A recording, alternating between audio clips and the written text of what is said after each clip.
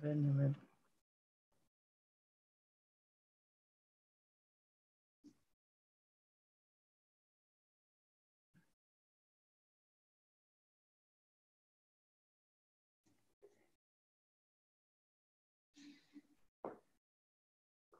Where are the kids, Jeremy? Oh, they're all around. It was a humid day, so they're all knocked out.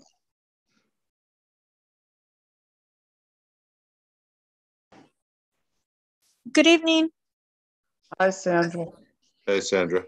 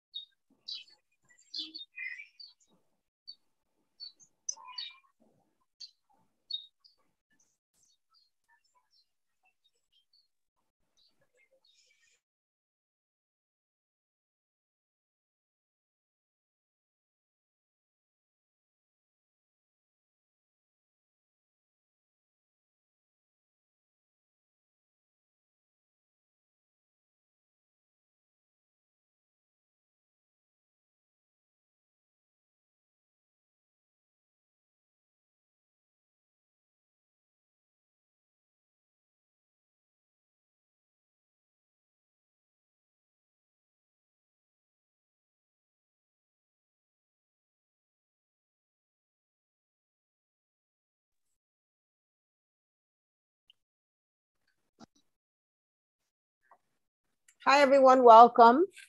Just waiting a couple of minutes before we start. We have both our guest speakers. Thank you, Mr. Rose, for joining us. Hi, Rose, and Deputy Inspector Castro. Hey, good evening. How's everybody doing? Everybody's doing well. Thank you. So we'll just be starting in about, I guess, 6 o'clock now, maybe about 6:04, 6:05-ish. Give people some chance to get home.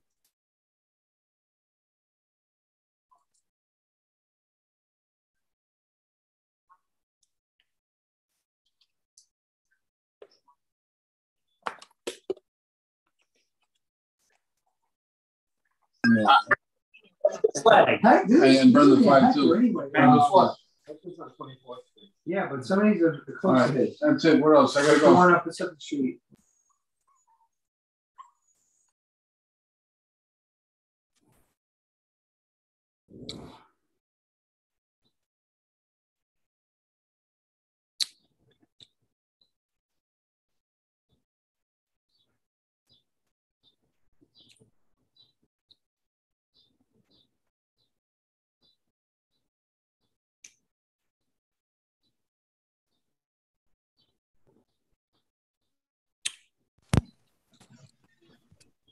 So JL, I have to reset up your Java Minecraft because you got.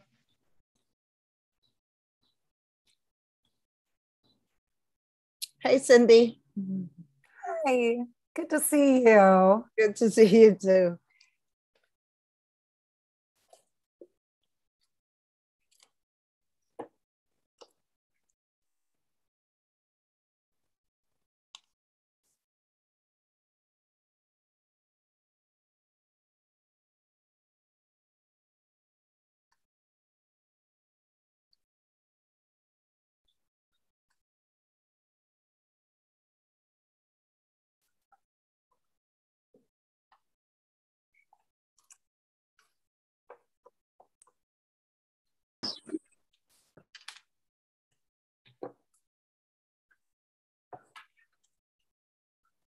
Hi, Nicole, welcome. Hi, Hector. Hi, how are you? Good.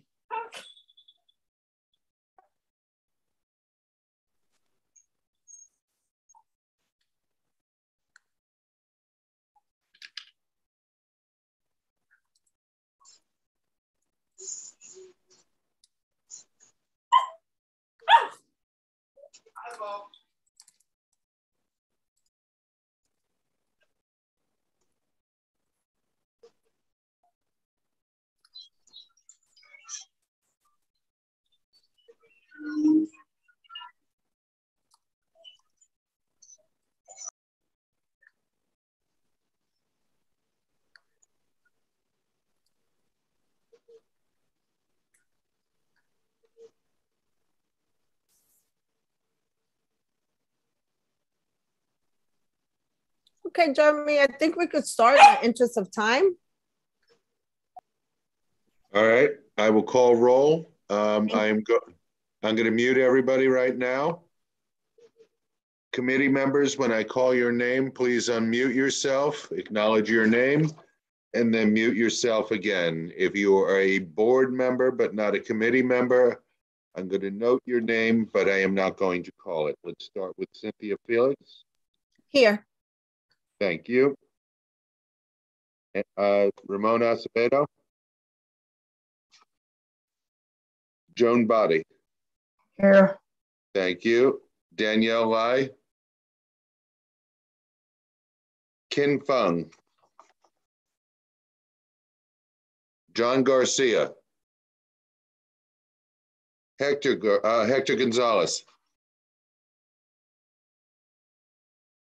Hector? I heard you just before. Perhaps you stepped away. We'll get back to you. John Johnston. Here. Thank you. I'm here. Thank you. Thank you, Hector. Barbara Lee. Jimmy Lee. Paul Mack. Gabina Morales. Present. Thank you. Sam Sierra. Present, good evening. Thank you. Roll has been called. Thank you. I would like to thank our two special guests today. Today we have with us Deputy Inspector Castro from the 72nd Precinct and Jahai Rose from the Civilian Complaint Review Board. And today we're going to have Deputy Inspector Castro talk to us about some of the quality of life issues in Community Board 7 and what are some of the plans for summer safety in our community board. So welcome, Deputy Inspector Castro. So if you could just give us a little bit of updates. I know you've joined us for several meetings and a lot of the same things keep coming up, in particularly some traffic violations, some 311 violations, some shoplifting, things like that, porch thefts, you know, stealing the packages from the porches. So if you could just give us an update on some of the things that are happening with that and some of the prevention measures that we could take here in the district, that would be great.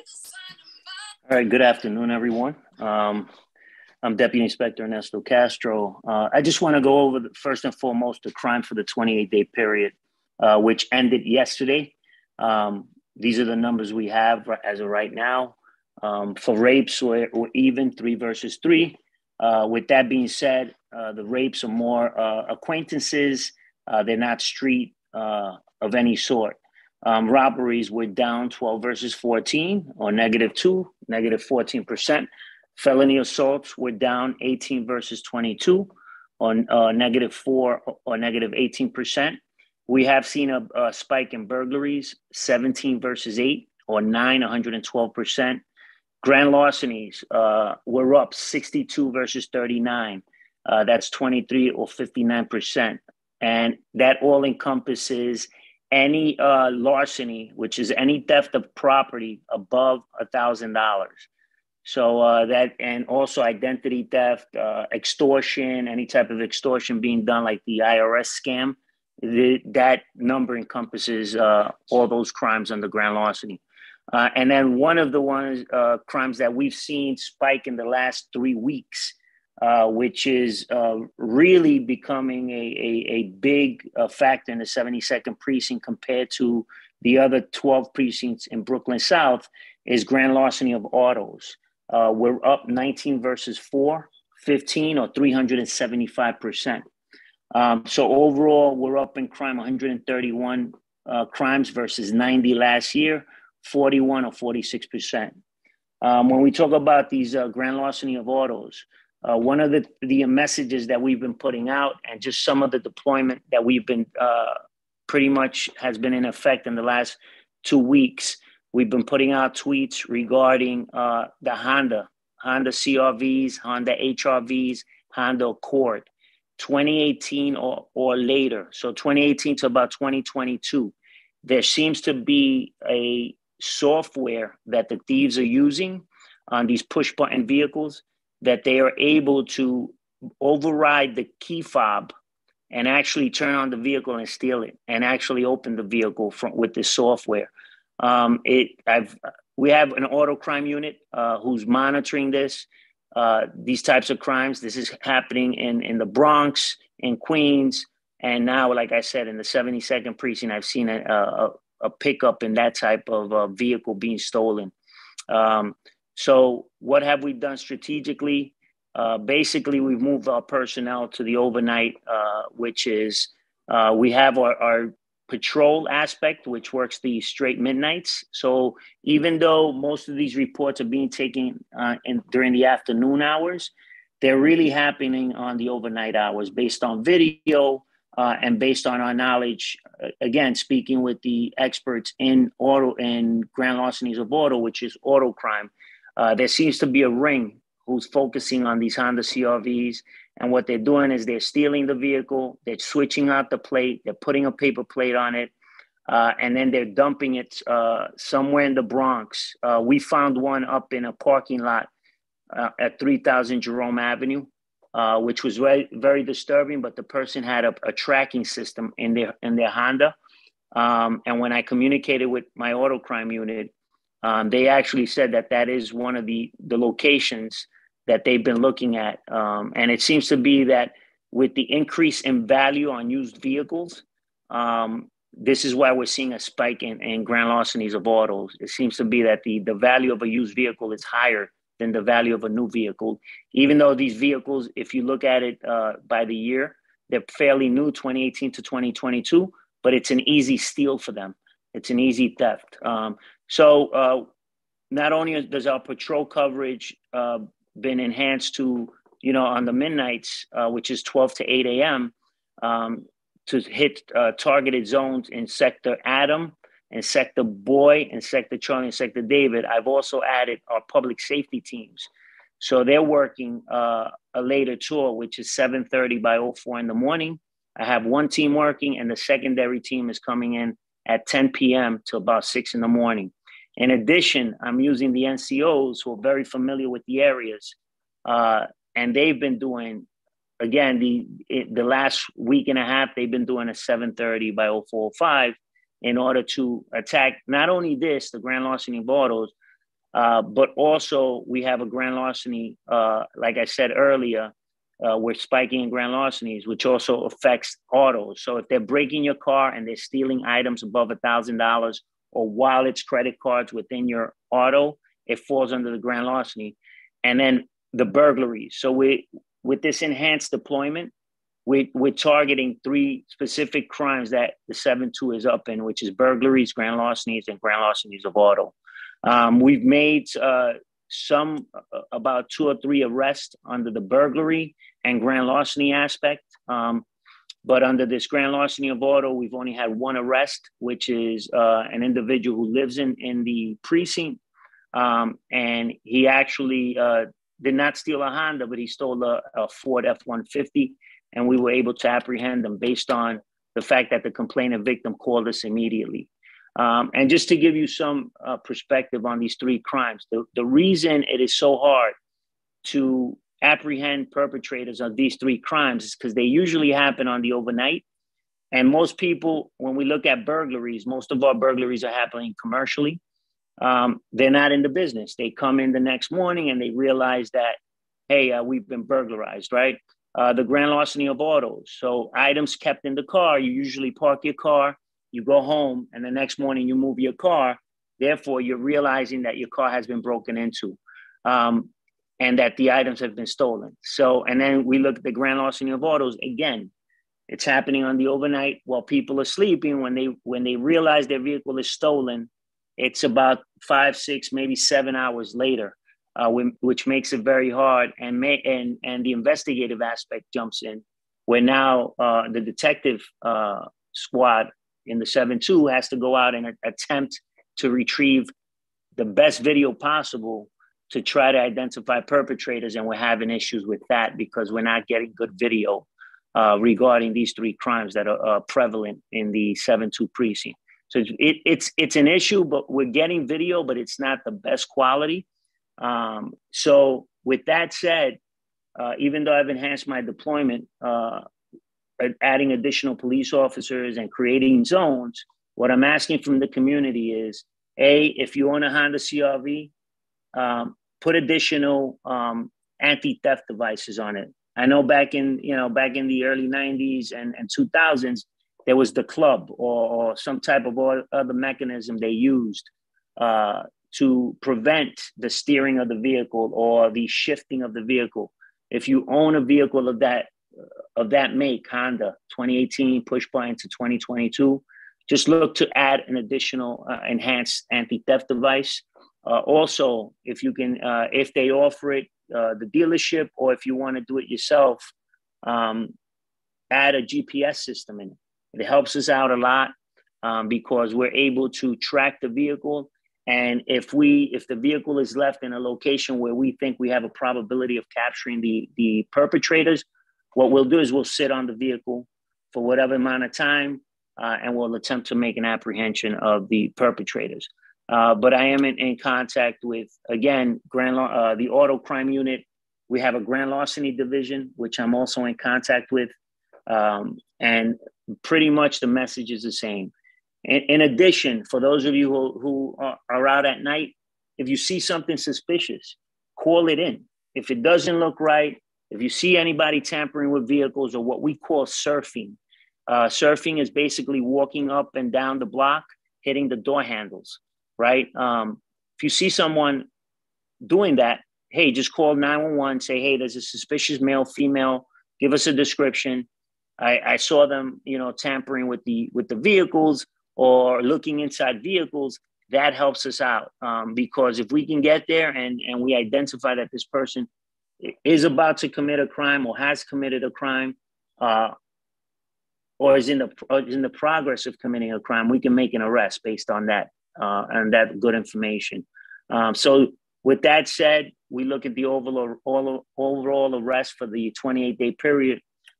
For overall arrests, we've made 168 arrests versus 171 last year. So we're down about a percent. And then on these 7 major crimes, we've made 32 arrests versus 31, which is 1 or 3% increase on that. I can go right into, does anyone have any questions regarding the crimes we have, my deployment, what I'm asking the community? This is all encompassing. We have to work together. And, if you see someone attempting to go into a building, again, call 911. Let us get there and let us do an investigation. We apprehended an individual a couple of weeks ago based on information given to us that he was breaking into mailboxes. We were able to apprehend him. We were able to identify the car. We took the car from him. This is a well-known car in the neighborhood. It was a BMW with specific plates. And he had 5, they're called Arrow US Postal Service keys. He had 5 of them in his pocket that he was using to open up the mailboxes.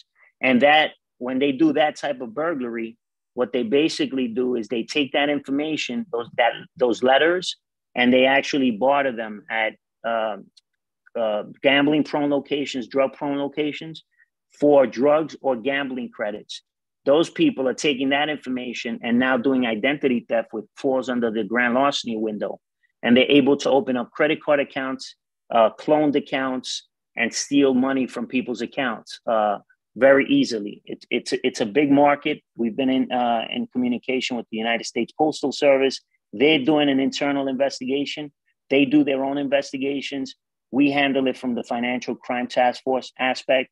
But it's a very hard crime to solve because it can happen from any place in the world. It doesn't necessarily happen. If they're stealing a credit card from New York, doesn't mean that that person is from New York. They can be in another country across the states, and they could still do that identity theft aspect of it. So does anybody have any questions? If you have any ideas that can help us, again, it's public safety is everyone's responsibility.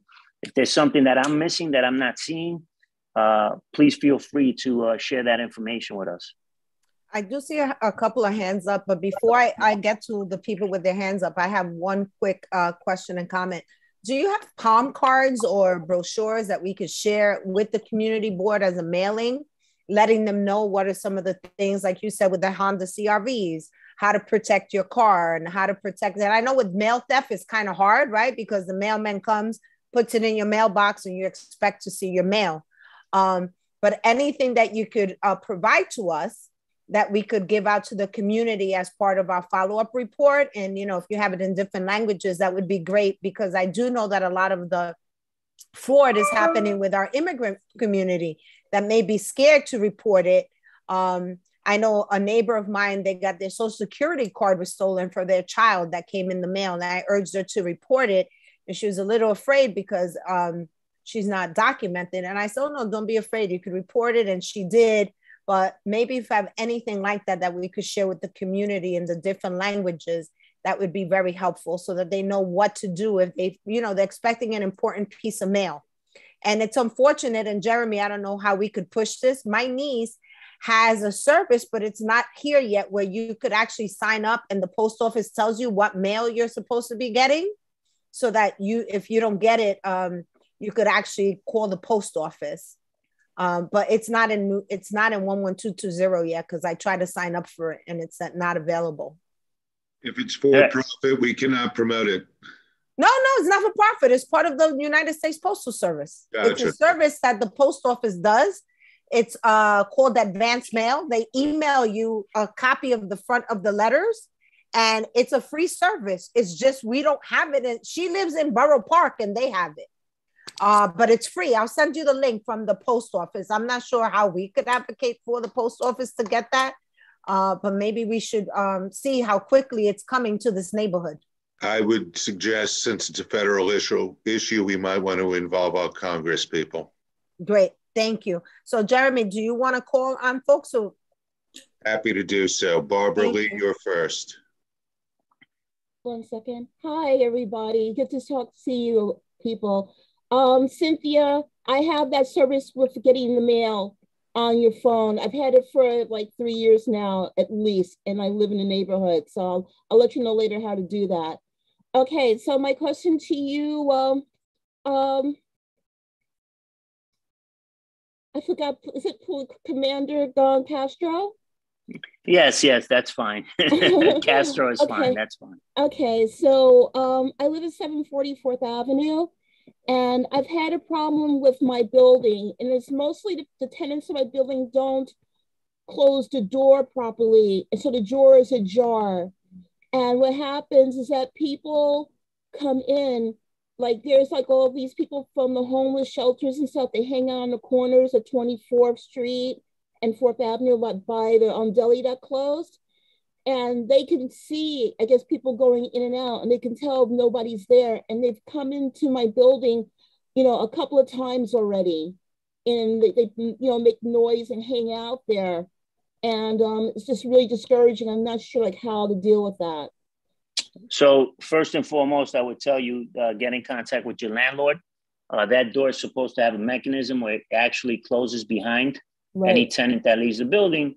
And then those actual individuals going into your building without a business, in other words, not visiting anyone or not doing any type of business, call 911. That is trespassing. All we need is I'm sorry. All we need is a complainant victim. So if you're calling, you have to be the complainant victim to us, letting us know, hey, these individuals have no business in my building and I want to press charges. And we're able to arrest the individuals who are trespassing on the property. I understand that, but I called the first time when they were hanging out and making noise and stuff. And I called the precinct the next day for a follow-up, and they said that they didn't get my call. But when I came to your community council meeting, my NCO acknowledged that my call did come in. So I was just kind of wondering, like, what happened there.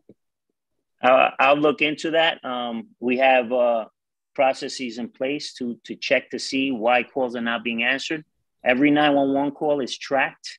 Every 911 call is recorded, as well as 311 calls. So if there is an issue, we can do an internal investigation and see if the officers went there, what time they went there, and what was the final disposition on that job that they had on that particular day. So we'll look into it. But again, first things first is let your landlord know, hey, the door's staying open. So yeah, so we can make sure that, and if they need help, we have a crime prevention officer at the precinct. His name is Officer Chiamella. Mm-hmm. He'll go out and do a survey of your building, and he'll let you know, give you advice on how we can make the building safer.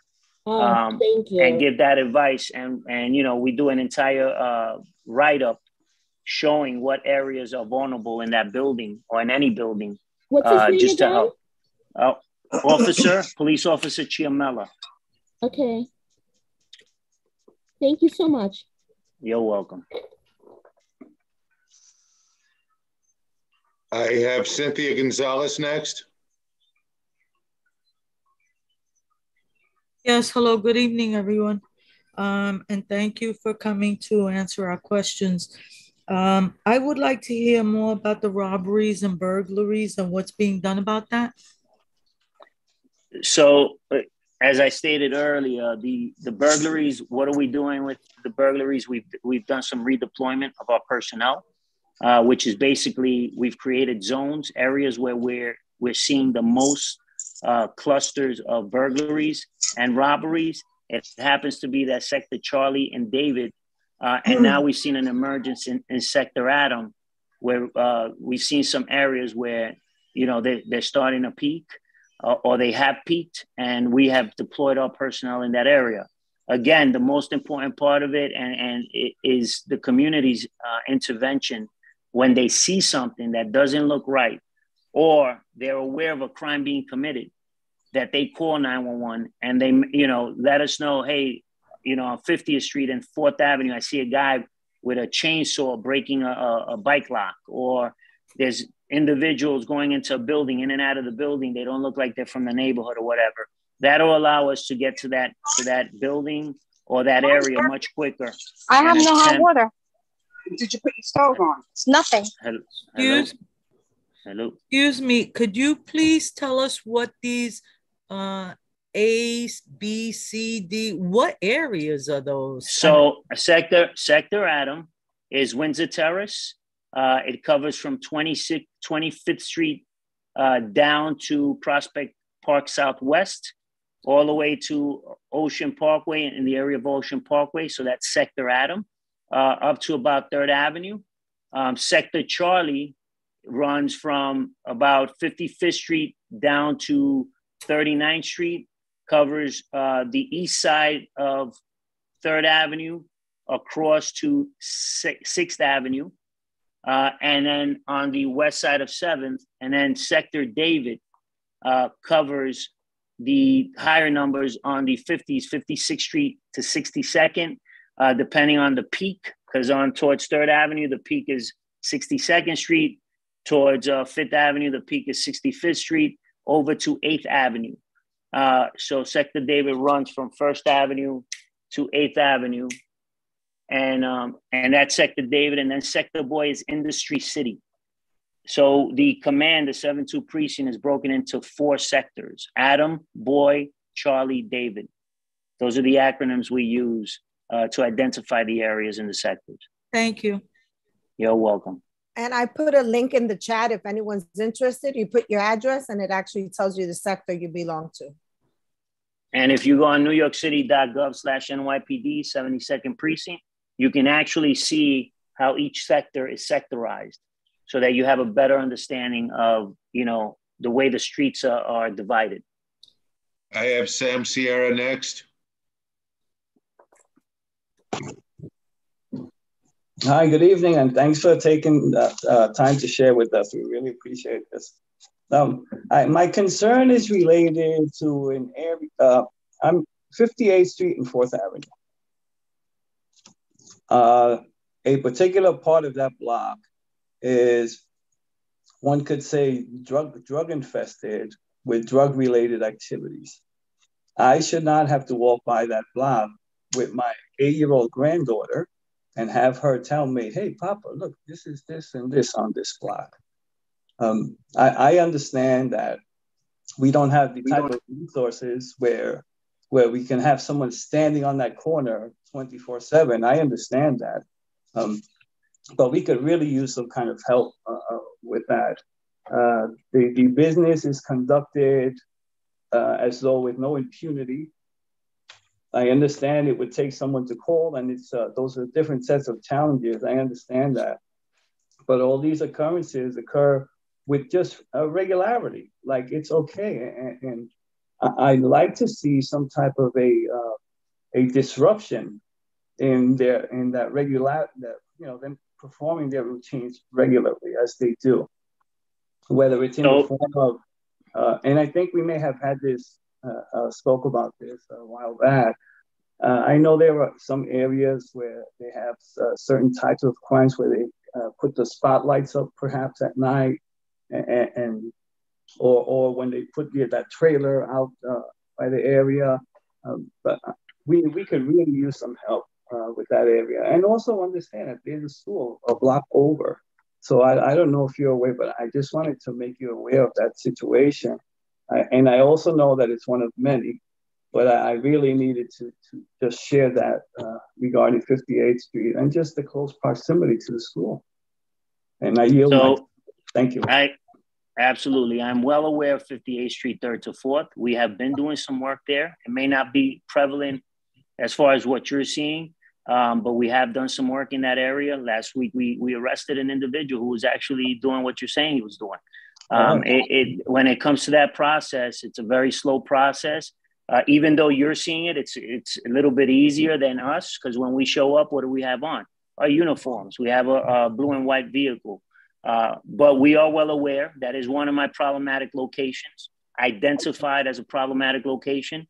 And you know, we continue to monitor it, and it's kind of sort of a work in progress when it comes to that type of crime, because they're well versed in how to do it. So you can rest assured that we are working with our different units, and I'm well aware of 58th Street, 3rd to 4th. Great, thank you so very much. Thank you. I have Joan Body next. Again, I want to thank you for coming. And my question to you is, where in Windsor Terrace specifically are these burglaries occurring? So most of our burglaries that we're seeing, they're happening on 5th Avenue in the 20s. We've seen a little spike on 5th Avenue in between 21st Street, 23rd. Also Prospect Park Southwest area. We've seen a couple of burglaries. Detective McGrath has been very in tune with 81 Ocean Parkway is one of our buildings that is prevalent for that, for the burglaries in that area. 35 McDonald, we've taken a burglary there. Again, the hardest issue with the burglaries is that we're not getting called regarding the burglary when it's happening. Of course, again, and just to give you a little perspective on the burglaries, when I speak about burglaries, most of our burglaries, and I would say about 99% of them, are either commercial, residential lobby. So they're not burglaries inside apartments. So they're not entering apartment buildings that are occupied in the sense of apartments themselves. They're actually breaking in, or either being buzzed in, or being let in, or jigging, putting some type of object in between the lock and the door, opening up and then stealing packages from the lobby area, or any other items left outside the doors of the residents of those buildings. That's what we're seeing. And then the commercial aspect, a lot of our commercial burglaries are happening further up in Sector Boy, which is 4th Avenue, which is close proximity to Sector Adams.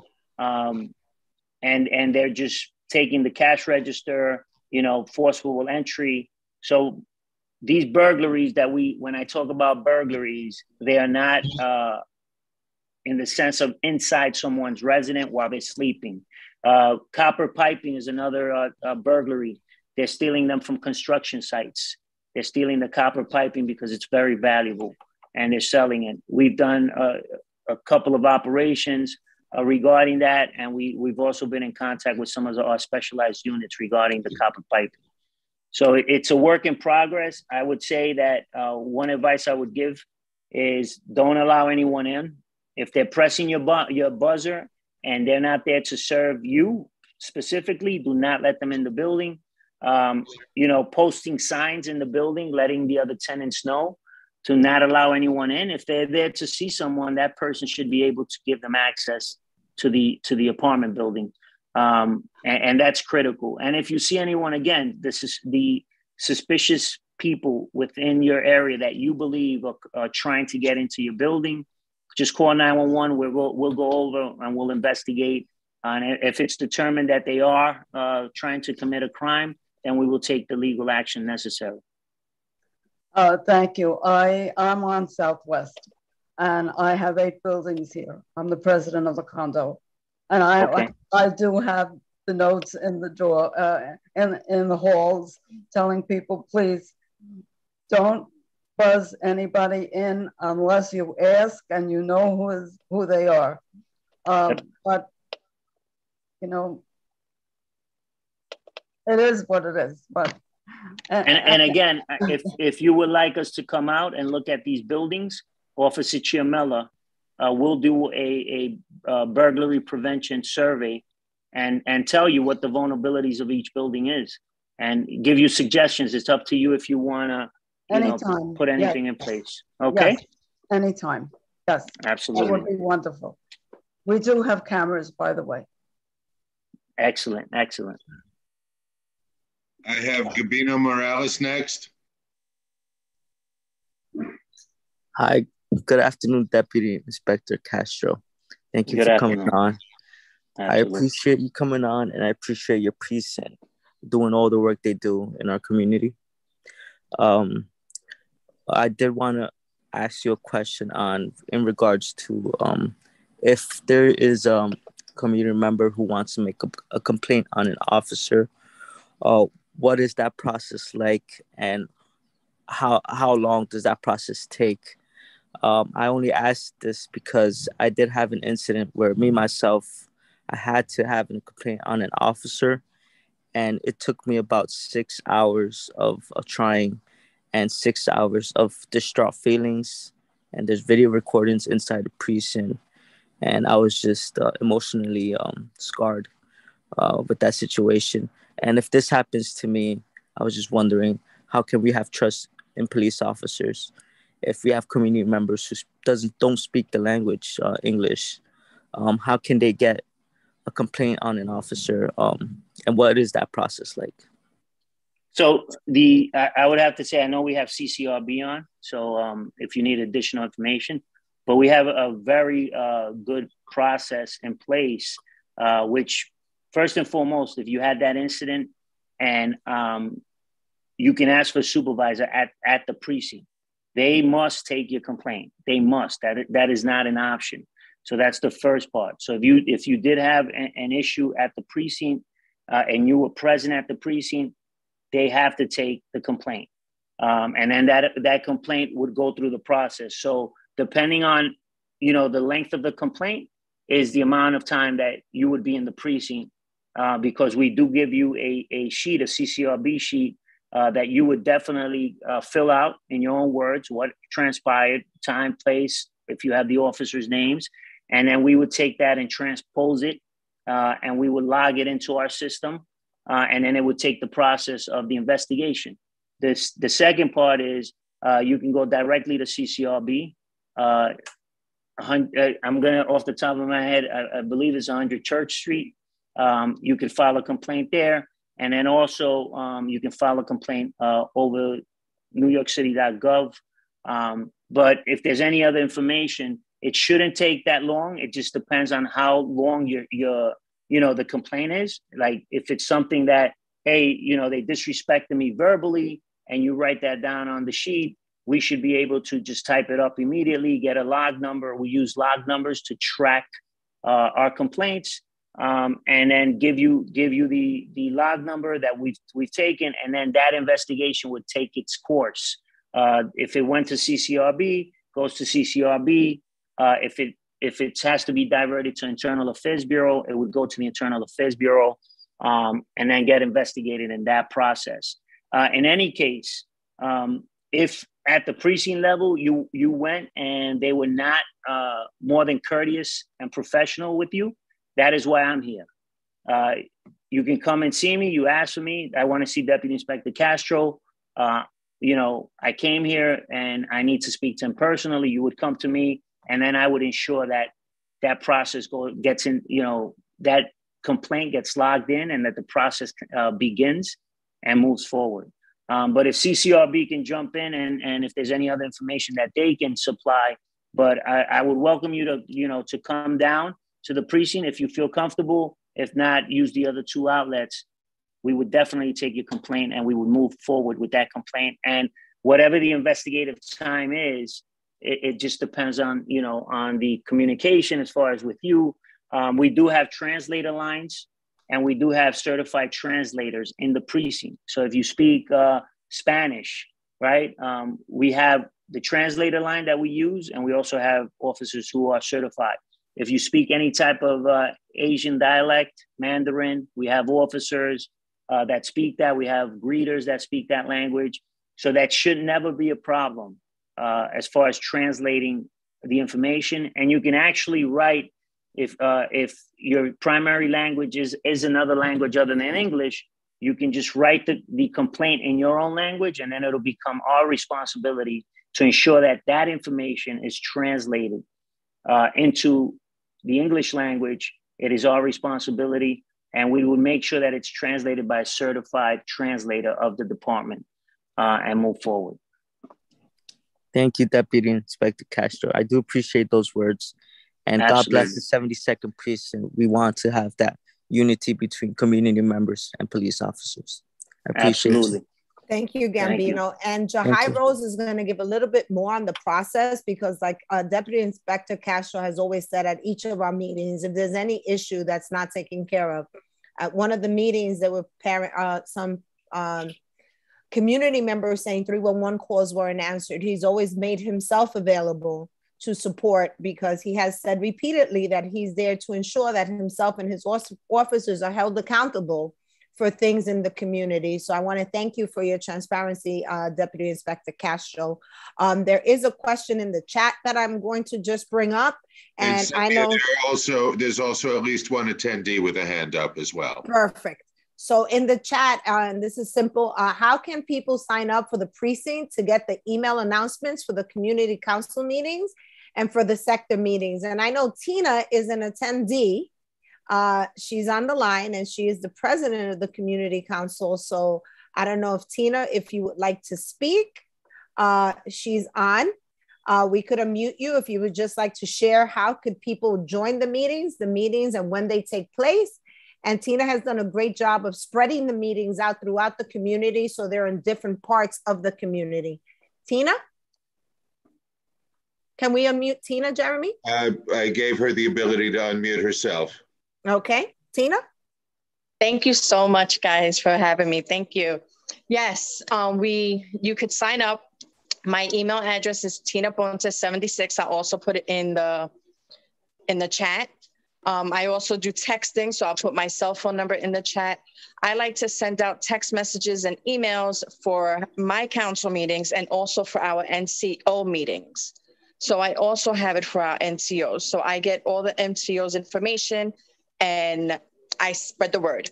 So please feel free. I'm going to put all my information in the chat. Reach out to me, you know, call me, text me, email me, and I will definitely put you on our list. Thank you, Tina. And there's no meetings for the summer, just in case. No meetings for the summer, no meetings, but we are having National Night Out. So that's a big one, August 2nd from 4 to 8. So please, everybody come to Sunset Park. It's going to be nice. And our next meeting will be September 13th in Windsor Terrace in Sector Adam. And I'll also put that information in the chat. Thank you, Tina. And I'd also invite everyone to join our Twitter account, which we post every crime prevention flyer on it. We post relevant information that's going on in the community, events that we've participated in, and also our meeting events. Please feel free. And we also have a Facebook account that you can join and get information off the Facebook account. Terrific. Jeremy, you said there was a couple of hands up. And I have Araceli Gomez. Araceli, you can unmute yourself. Hi, can everyone hear me? Yes, we can. Yes, we can. Okay, awesome. Thank you. This is my first meeting, so this is super informational, super interesting, super important. I wanted to comment about the car thefts. I did want to ask, are air tags helpful for the 7-2 precinct in order to track? Because I know a couple of my friends who do Ubers throw some air tags in their cars just in case.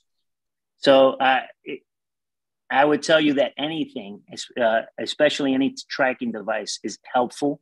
I can't sponsor one or the other, but any tracking device that you can use on your vehicle, whether it's the company or whether it's this Apple tag or any other tag that affords you that GPS, it is imperative for us to capture the individual and recover your car as quickly as possible. I'll give a story very quickly. About a year and a half ago, there was an individual, his Maserati, if I'm not mistaken, it was a Maserati was stolen with his priceless dog in it. We immediately brought him back to the precinct. We were doing the paperwork and I happened to be there and I said, "Sir, you have a tracking device on the vehicle?" He's like, "You know what? I have a service through Maserati, but I haven't activated it. It's going to cost me $350. I said, "It would help us if we had that. And remember, your dog is in the vehicle." He immediately paid for that service. And we were able to apprehend the individual in the 10th precinct, recover the dog, which was priceless to him. And it was a very big success story. Within an hour and a half, that individual went from Brooklyn into Manhattan, into the 10th precinct on, I believe it was 41st Street between 8th and 9th. And we actually sent the 10th precinct over there because we collaborated. And we were able to apprehend him, get the dog back and the vehicle. And he was very happy. So yes, any type of GPS device is something that would definitely help us out, because when a crime is committed, we take it seriously and we want to try to make the apprehension as quickly as possible to bring people to justice. Got it. Thank you. Thank you. I have Cynthia Gonzalez next. Sorry, I was unmuting.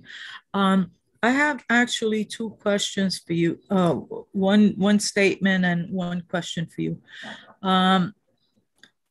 53rd Street train station has two entrances. They're both entrance and egress, but the one on the 52nd Street side, that exit, I'm going to say exit because I never really use it as an entrance, but that exit has been known for being a shooting gallery. Number one, there's always, needle paraphernalia on that station, and it's the outside of that station is known to be sort of like a haven for people that are on drugs. I don't know that these people are committing crimes other than shooting up. They're just there. And, you know, it's also an entrance that allows people to evade, like, they're like fare beaters. They stick around and wait for the train to come. And when people are exiting, people are entering through that exit without paying. So that spot there, that particular, I'm going to call it an exit, but it's also an entrance. That particular area is right adjacent to the new public library that's going to be opening up relatively soon. And there's going to be a lot more child traffic in that area when that occurs. And so I want to know if you are aware of that particular problem in that particular location. And the second question that I have for you is, you know, I recently learned that in Manhattan, they are doing these sweeps of these illegal e-bikes that are happening, which we have a lot of that going on here in Sunset Park. And we would like to know if our neighborhood is going to have access to that service of recovering those illegal vehicles, because we have a lot people, we have a lot of problem with the e-bike system where people, there's no way of tracking them when they mow you down on the street. There's people that they don't follow the law. There's no helmets, there's no safety protection for these people. And they just run through the streets, run through the sidewalks. It's just like untenable. We have a lot of that activity. And could we possibly be the beneficiaries of that system that collects these illegal, vehicles? Because I understand that in the city, what they're doing is once they identify them, they cut the chains and they take them away. So those are my two questions. All right. So the first one with the transit system, 52nd and 4th. Right. That's actually overseen. That transit hub is overseen by Transit District 34, which is Captain Chung. So I'm gonna reach out to him. As far as the top side, what we would call the top side is the street. I will have my NCOs go over there and monitor the situation in that location to see if what you're stating is actually occurring, but also understand that they have rights also. So loitering is not a crime in the sense of if they're just standing there, they have to be doing something illegal. We can't just tell people to move. We can't just tell people, to get off the block just because. So if we see something illegal, aggressive panhandling, right? If they're jumping the turnstiles, the transit system will make the arrest on jumping turnstiles or fare evading. So I will have a discussion with Captain Chung from Transit District to see if he could put some personnel there to give some attention to that 52nd Street and 4th Avenue egress. And I will also have my NCOs and my NCO sergeant go over to that location and give me some feedback as to what they're seeing. And hopefully our presence will be a deterrent, just our presence being there. But definitely if there's any crime being committed, we will take action. Number two, on the e-bikes. All right, the e-bikes, I concur with you. I've seen e-bikes out there. We've done e-bike operations. Brooklyn South is big on it. We just can't take e-bikes just because we want to. There has to be a violation. There has to be something more than just they're chained up to a bike rack or they're chained up to a pole. There has to be a little bit more. We just can't take people's property just because. It becomes a legal issue. If they are the on the city's sidewalk, doing it. The city is doing it currently. They're just not doing it here. No. Again, I used to work in Manhattan South. I'll see what type of illegal e-bikes they're taking off the streets, because again, I have to make sure that we can implement that fully. And how are we going to implement it as far as the 72nd Precinct, Brooklyn South? But I will definitely reach out to Manhattan South, which is actually, I believe, who you're speaking about in Manhattan. because I did work there and we did do some good e-bike operations. But first and foremost, as far as e-bikes, I know we had a discussion in our last community council meeting where we're starting to see mothers with children on e-bikes. We're trying to get them helmets. We're going to be doing some outreach with that. We do issue summonses for illegal e-bike usage. We look for what we would call the VTL, the vehicle traffic law violation. And if they're eating red lights or they're on the sidewalk, we will address it. There's a lot of e-bikes, a lot. I see it each and every day. I'm not going to lie to you if I tell you that when I step out of the precinct, we have a bike lane. I have to look 3 or 4 times before I cross. And as far as the speed at which they're going, it's a little bit harder. We don't have a mechanism like a regular vehicle to track the speed of those e-bikes. I know they can go up to 35 miles an hour. And it's something that we continue to work on. My executive officer, Captain Sang, actually puts out operations for e-bikes, but I'll look into what Manhattan's doing as far as how is the precinct identifying illegal bikes? I mean, what is the process like? You know, if a person is riding a bike, you know, that's one thing, you know, you're riding it, but how do you identify those that are not legal? Well, this is what I'm trying to get to. Unless they commit an infraction of some sort, a vehicle traffic law infraction or a criminal court infraction, which is driving recklessly, there is no such thing as illegal e-bikes. They're all legal.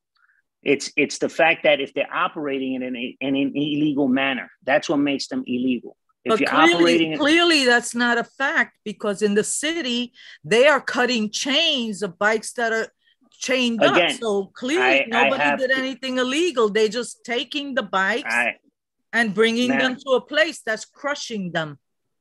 I have to look into that, because the only part that I've seen of is motorcycles.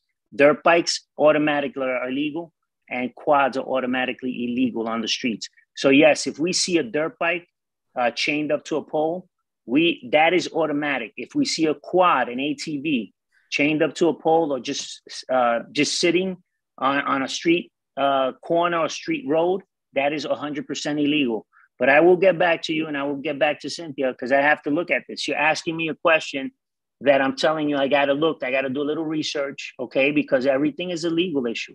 But can you address the precinct's capacity to do this? Because clearly in Manhattan, they have the capacity. If we don't have the capacity to do that, then that indicates like a flaw in what we can do.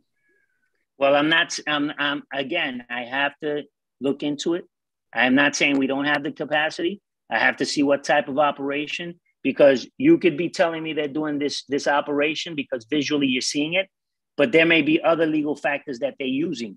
So as far as the capacity, the NYPD has our resources cover the entire 5 boroughs. There's no such thing as one borough having more resources than another borough. So we cover. If it's something that we can do, and that I have to see what type of aspect that they're using when they identify these bikes as being illegally parked or being illegally chained up. All of that I have to look into, which I will. I will look into it tomorrow.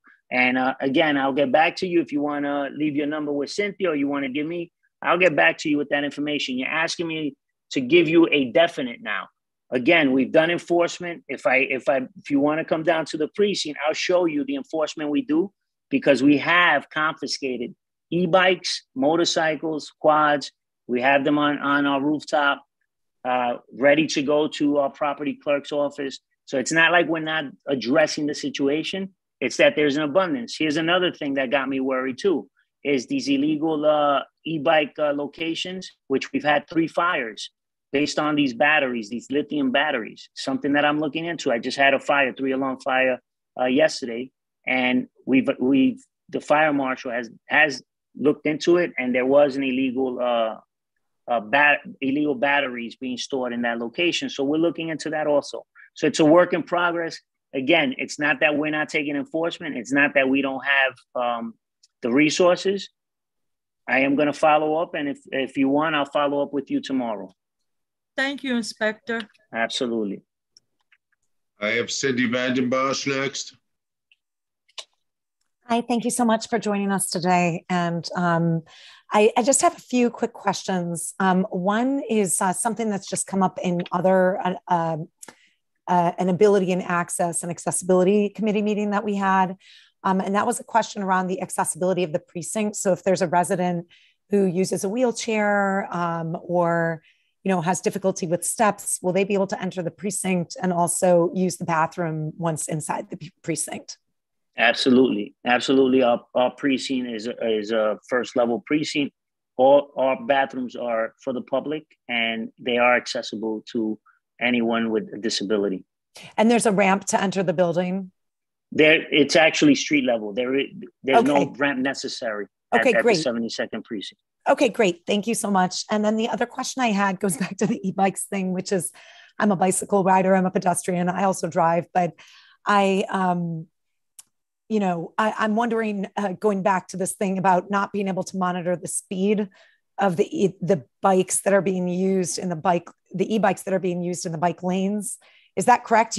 There's no way you can monitor the speed of a car, but you can't monitor the speed of an e-bike that's going 35 miles per hour in a bike lane? Well, we have radars that actually monitor the speed of vehicles. I don't have any type of radar that monitors the e-bikes, their speed. I've heard that they've gone up to 35 miles an hour. Again, can I confirm that every e-bike goes 35 miles an hour? I can't confirm that. But it's a mode of transportation that's being used. And again, whenever we see any type of reckless maneuvers with it, and we are able to stop it safely, because that's the main thing. We're not going to give chase to an e-bike where we're going to jeopardize that person's life or anyone else in the community. Right. But whenever we can, we do stop the e-bikes. And I would have to tell you that based on my information from my traffic officers, and I've also had discussions with Dave Estrada from the BIDS, a lot of the e-bike violators are your delivery guys that we're seeing are not obeying, the way they're supposed to. They're being issued the summonses. But just the taking of the bike, there has to be a little bit more than just, we have to see a violation being committed. And I understand, like I said, I have a bike lane immediately in front of the 72nd precinct. And I'm like, oh my God.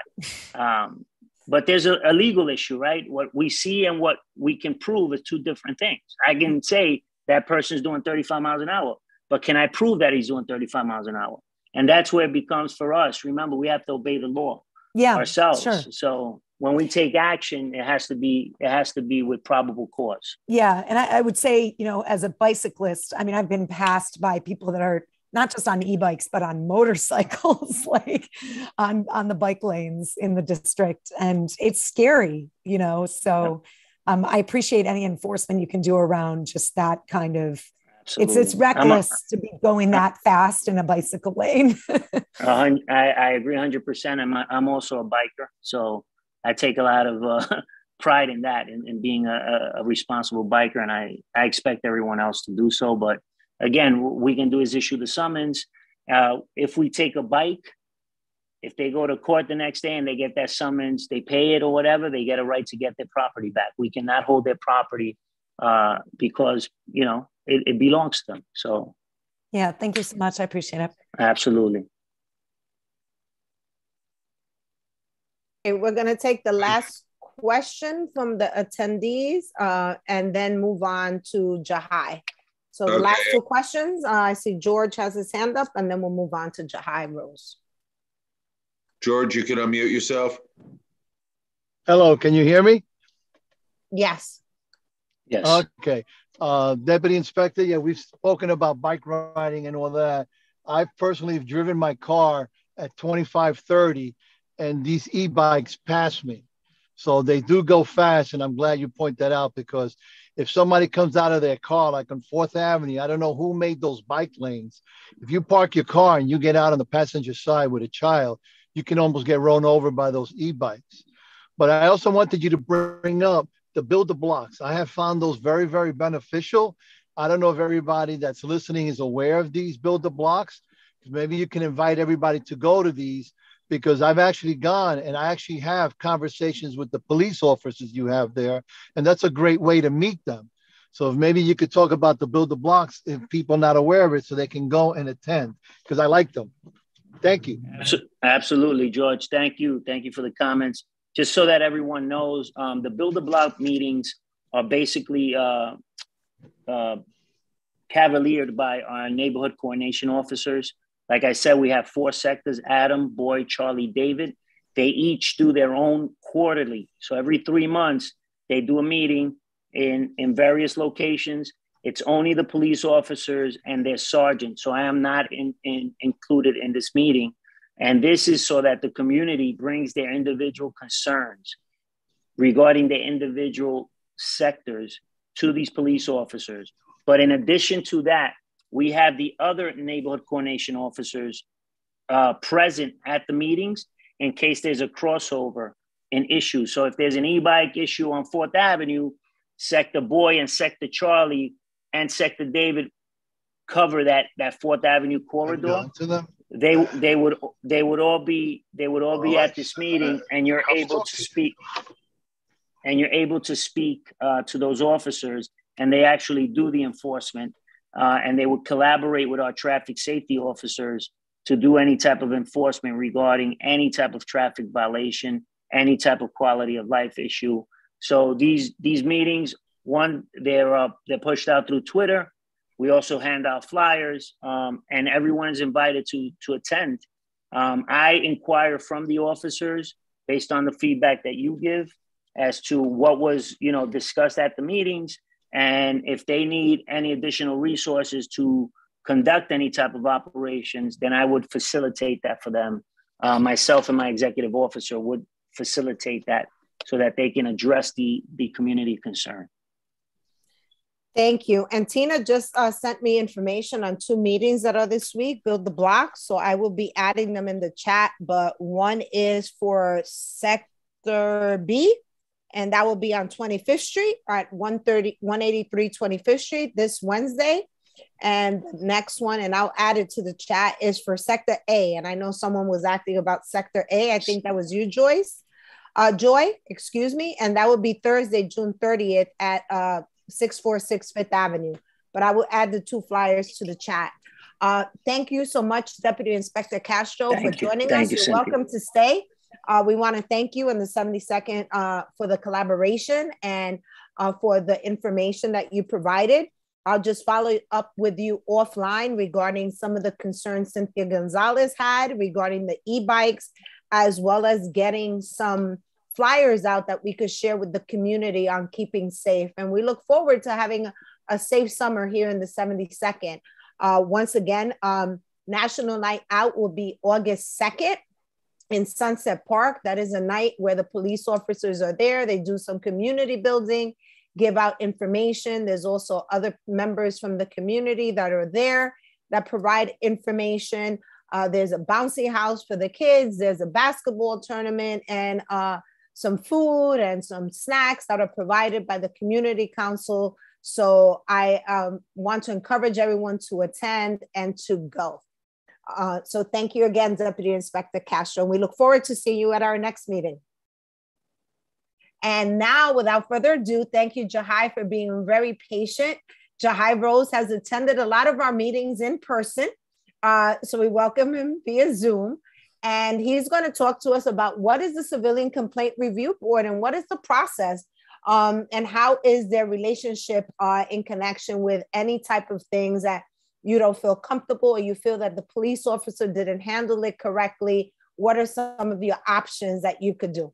Jahai, welcome. And great to see you via Zoom. Good evening, everyone. Thank you very much for allowing me to do today's presentation.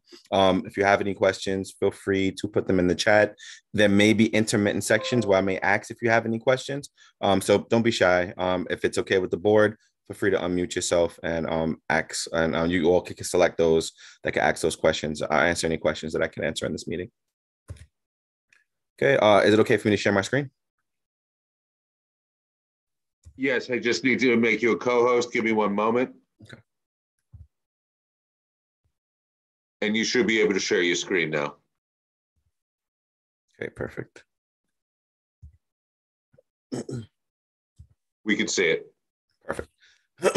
Okay, so what is the Civilian Complaint Review Board? The CCRB is a city agency. We're separate from the New York City Police Department. Our responsibility is to investigate, mediate, and in some cases where allegations of police misconduct are more on a serious level, then we have the ability to administratively prosecute claims of misconduct. The agency is entirely staffed of civilians, including primarily investigators and attorneys. The CCRB is governed by a board. The board has 15 members.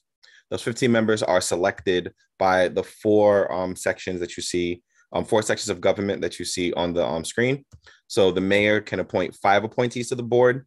The 5 appointees that are selected don't have any specific residency requirements besides living within the 5 boroughs. So this is where the mayor may see, education, experience, cultural diversity to the board, just to make sure that it reflects the diversity in the city of New York. The city council can appoint 5 appointees to the board. Those 5 appointees have residency restrictions. Each one of them must reside in a different borough. The police commissioner has 3 designees that they place on the board. These 3 designees are the only people that are allowed to have law enforcement experience throughout the entire board based off of the charter. So that adds in addition to the other experience, this adds practical experience to the conversation about police accountability. The public advocate can appoint 1 appointee to the board. That 1 appointee, because it's the singular appointee, must only reside within the 5 boroughs. And let me just go back for a second. The 3 appointees have law enforcement experience. However, they cannot currently be active police officers. So this is where the police commissioner may appoint retired police officers. Because they're retired, they're still considered civilians. And then you have the chairperson. The chairperson is jointly appointed by the New York City mayor and the New York City Council. So the New York City Police Department has 4 main functions that kind of expand into tons of responsibilities, but those main core functions are maintain order, serve and protect, render aid, and enforce the law. So officers present should be able to keep a neighborhood safe. If an officer sees that an individual is in distress or in harm's way, they should intervene to protect and serve that individual. If a direct request is asked of the New York City police officer or the New York City Police Department, when that request is met by services, it's considered rendering aid. And enforcing the law means that if an individual is accused of committing a crime, or the officer witnesses them committing a crime, they have the ability to issue a ticket, execute an arrest, so forth and so on. Now, with these rules and responsibilities, the police department does have strict rules and regulations that they're required to follow. Those rules and regulations are laid out in the New York City Patrol Guide. And the reason why I mention this is because that's also how the CCRB determines what's considered misconduct. So when we review cases, we're reviewing allegations of misconduct, and then we're weighing the officer's conduct following an investigation against the actions that are laid out in the police patrol guide. So if an officer acts outside of the patrol guide and the law, then they're likely to be engaged in misconduct. CCRB has 4 categories of jurisdiction that we can investigate. So I'm gonna reiterate. The CCRB can intake any complaint about police misconduct. However, we cannot investigate every complaint of police misconduct. The categories that we are allowed to investigate are force, abuse of authority, discourtesy, and offensive language. If the allegations fall within these categories, they can be investigated by agency. Just to briefly lay out what those are, if force is used during an encounter with a police officer, then it can be investigated by the CCRB. If that force is deemed excessive and or unnecessary, that's when that force is considered misconduct. These rules are laid out in the patrol guide regarding the amount of force that officers should be using, when they should be using pepper spray, so forth and so on. Force could look like an officer punching, kicking, slapping someone, grabbing someone, use of an impact weapon such as a nightstick, use of pepper spray and or a taser, use of a firearm. We expand on the conversation about use of a firearm for those that may not know. Regarding use of a firearm, a police officer can discharge a firearm. a police officer could strike someone with a firearm. Those are what people would consider common uses of a firearm. If an officer pulls out a firearm and points it at someone, that's also considered a show of force. And if it was excessive and or unnecessary, it could also be deemed as misconduct. So if that happens where an officer uses their firearm, however, they did not discharge it, but did pull it out and point it at someone, and they felt uncomfortable by it, they could feel free to file a complaint with the CCRB. In a nutshell, for this section, we don't anticipate individuals are actually going to go to the patrol guide and look up every aspect of when officers are allowed to use force. So if the force that an officer used made an individual uncomfortable, feel free to file a complaint with the CCRB, and it's something that can be investigated by agency. Then we have abuse of authority. Abuse of authority is pretty much our largest category of complaints. On average, if an officer did something, when people describe the conduct of an officer on most circumstances, one of the allegations out of all of them are likely going to be abuse of authority, just because it's like a wide net of different types of complaints that could fall within this category. This is when an officer uses misleading tactics in order to gain an individual's influence or compliance when they've made a request of that person. That includes stop, question, and frisk of a person, vehicle, stop request of a person, whether they may be walking or stopping an individual's vehicle without justifiable cause. Search of a person's vehicle or residence without sufficient or justifiable cause. Improper entry, which would be entry into someone's home or vehicle without justifiable cause. So, the gist of these first three are the lack of justifiable cause. So even though it is allowable for a police officer to engage in stop, question, and frisk encounters, it is allowable for an officer to search an individual or a vehicle or residence. It is allowable where an officer, if they need to enter an individual's property or vehicle. The presence of justifiable cause could be the difference between it being misconduct and it being proper police procedure. In addition to that, officers' refusal to provide name and badge number could also be deemed as abuse of authority. In addition to threatening to call ICE, which is a federal agency which governs immigration and customs enforcement, because that agency is in fact federal and the city of New York is deemed as a sanctuary city. Officers really shouldn't even be calling into question someone's immigration status. It's likely to also be considered misconduct. Forcible removal to the hospital. This is a situation where you may see individuals that may be deemed as a threat to themselves or may be experiencing a mental health crisis.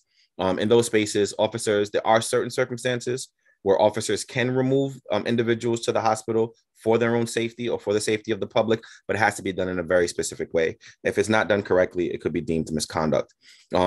The CCRB also is now allowed to investigate sexual misconduct. And this is in two different phases. The first level of sexual misconduct is more deemed sexual harassment, where it's more verbal, engaging in sexual or romantic propositions, requesting, an individual's, let's say, phone number in order to, avoid arrest or a ticket. Those type of things would be deemed as sexual harassment. Secondarily, sexual assault. So when it becomes more physical, that's where the CCRB can also investigate sexual assault as it deems of sexual misconduct, and those could be fully investigated by the CCRB.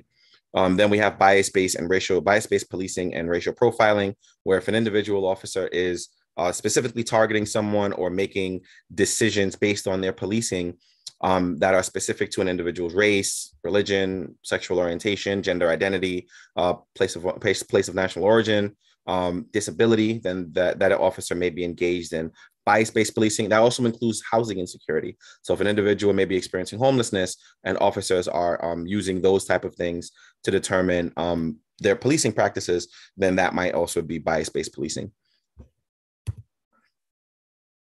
Discourtesy. Officers should be respectful, courteous, and professional when they're engaging members of the public. If officers are not, such as speaking, gesturing, and or behaving rudely, officers may be engaged in misconduct, and this misconduct is called being discourteous or discourtesy. That includes use of foul language, use of profanity, discourteous conduct, and or discourteous gestures or actions. So that might be a gesture that may reflect profanity, like giving someone the finger, or it could be a gesture where It's a disrespectful gesture, such as an officer requesting my identification. I provide them with my identification in their hand, and they toss my identification on the ground, opposed to handing it back to me the way that I gave it to them. Under those circumstances, it could be deemed as being discourteous. And as we know, those type of actions can escalate a police encounter. So we do request that all officers remain professional, courteous, and respectful, courteous, and professional while they're engaging with members of the public. And if you feel like they didn't, then feel free to file a complaint. Last but not least, for FATO is offensive language. This is use of verbally offensive speech.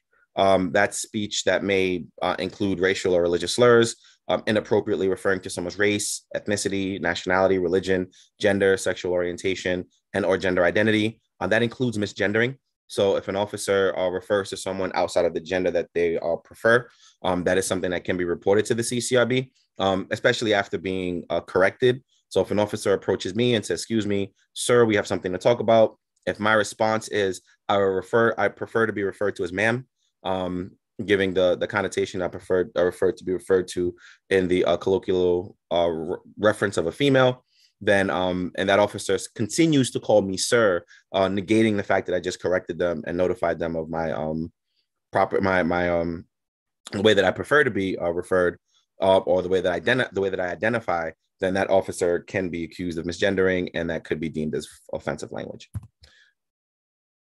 The CCRB also provides information regarding the Right to Know Act. I will come back to the Right to Know Act if we have time. I know this is more a conversation about what the CCRB does. So I'll come back to the Right to Know Act. So there's a couple of different ways to file a complaint with the CCRB. One of them was mentioned by Commander Castro.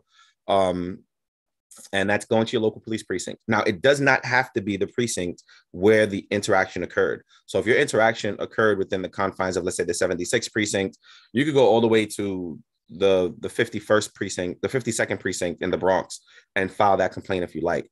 Officers, as previously mentioned, are required to accept complaints at the precinct level. They could also take that form, give it to you to fill it out, and then also offer you a self-addressed envelope, which is postage free, and you could mail that directly to the CCRB in the event you don't feel comfortable leaving at the precinct. Additional ways to contact the CCRB include contacting us via the phone using our hotline, 1-800-341-2272. The last four numbers also spell out CCRB, so maybe a little bit easier for folks to remember. So that's 1-800-341-CCRB. We also call 311, everyone's favorite three-digit number. In addition to that, you can come to the CCRB's headquarters at 100 Church Street on the 10th floor in Lower Manhattan. You could go to the CCRB's website at nyc.gov/CCRB complaint. I will leave the link for the website in the chat. The CCRB is on social media, so you can also direct message or DM the CCRB on Facebook, Twitter, and Instagram. Typical hashtag is CCRB_NYC. You could also send the CCRB a letter in the mail to 100 Church Street, 10th floor, New York, zip code 10007. Now, pretty much anyone could file a complaint about police misconduct. That includes individuals that are residents and non-residents. And that would be if an individual came into the city of New York to visit for 2 days and they live in California and they had a negative police encounter or witnessed a negative police encounter, then we would be able to take that complaint if they filed it, and we'll find the means to be able to communicate with them to do their in-person, their interview, which likely will be virtual, and to gather information about the claim that was made. So an individual doesn't necessarily need to be a New York City resident to file a complaint. They really just need to witness or experience police misconduct to file a complaint with our agency. In addition to that, the CCRB is not concerned about an individual's immigration status. We won't ask. Typically normally has no bearing on the case, so it's not something that we concern ourselves with. So an individual that has concerns regarding immigration status, it's not something that the CCRB uses as a part of the complaint process. However, the CCRB does have translation services. So we do have various investigators that are proficient in various different languages.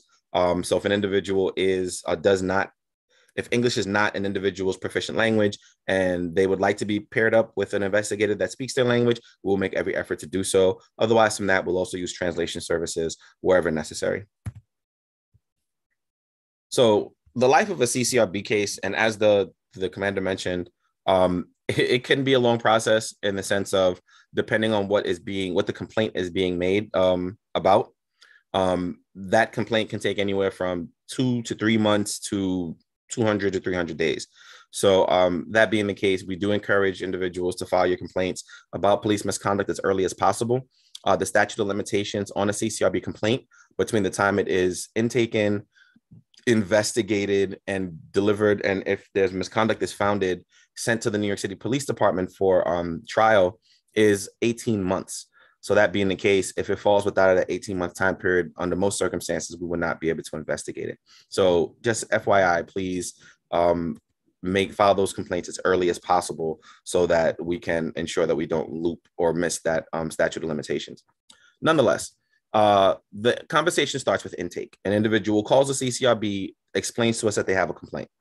There's two things that we're looking for in intake. One, is this complaint about a New York City police officer, sworn member of service?